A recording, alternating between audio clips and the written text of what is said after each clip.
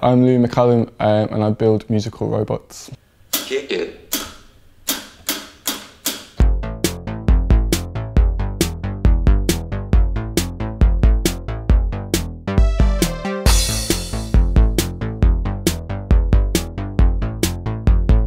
Kick it.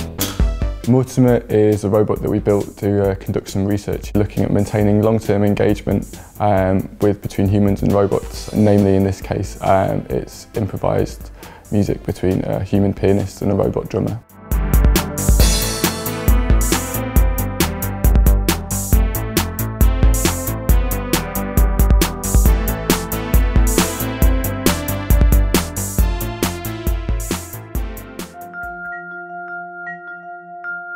Robots have been used in industry for a long time. It's only just recently that you're starting to interact with things with artificial personalities.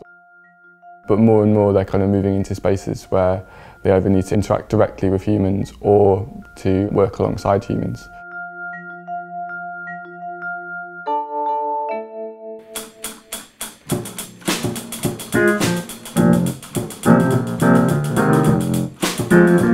Generally, people have found it hard to keep people engaged with robots in a social situation. So what we're looking at is using music, trying to frame the whole thing as a basic social interaction, something that people regularly fit into their social routines. Normally, people kind of build social activity around, be a kind of good gateway to build a social relationship between the humans and the robot.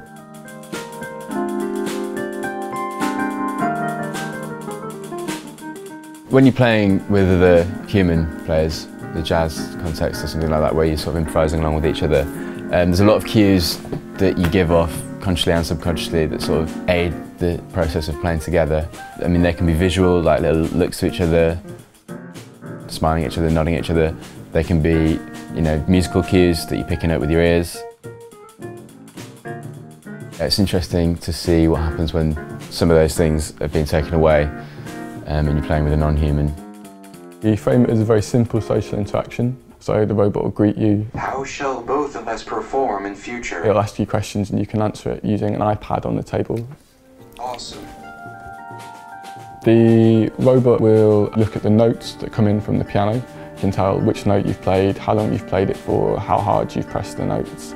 So we get all this through from the electric piano. Then what we do is we look for what rhythms you're playing and try and play complementary rhythms based on that. So the composition is done in real time in that respect. Interestingly, what we found is that when you include head movements in the study, people will spend longer than if you don't include head movements, and actually increase the time that they spend as the study continues, which is a reverse of what normally happens. Nice. All right, I'll count you in 1 bar. Are you ready? For the musical head movements, we've got one where he looks down the side, does a little jam like this. That's just from me watching hours of YouTube videos of drummers, so we get that one. Yeah, so he'll go down there and he'll give it that one.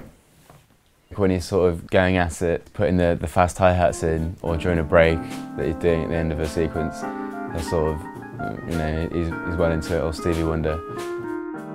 It helps to bridge that gap that there is between a computer and a human.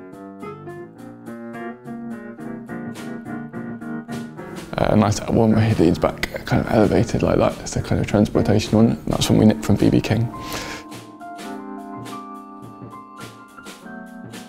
So the presence in the room, the face, whilst it's not convincingly human in any regard, I think it does help bring something that helps you to interact with it. How about we have a hoedown, mate? Fantastic. The main things we hope to take away from this is that open-ended creative activities can be a good solid grounding for companionship between humans and robots. But also there's a lot of stuff that interacting with computers can give you and that you can't get from interacting with humans, especially in the creative context. The idea of composing stuff with algorithms and composing stuff with kind of higher abstract functions rather than with like individual notes, and then interacting with them in real time, either with a robot or a computer, opens up crazy new avenues of things to do and for music to have and for art to be made. So I think that should be embraced.